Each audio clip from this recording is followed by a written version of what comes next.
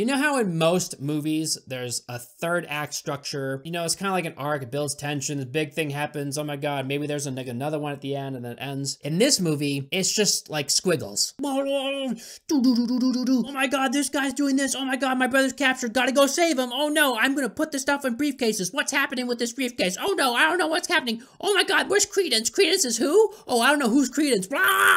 Oh, remember Newt? Yeah, he's the main character. Oh, Newt's gonna save him. Oh my god, no, Newt doesn't do anything at the end. Wow, that's weird. And it's, oh, Dumbledore. Everything's about Dumbledore now because we love Dumbledore. Oh no, now it's Dumbledore versus Grindelwald. Oh my god, I wish Newt was doing something. Whoa! And now the movie's over. That sucked.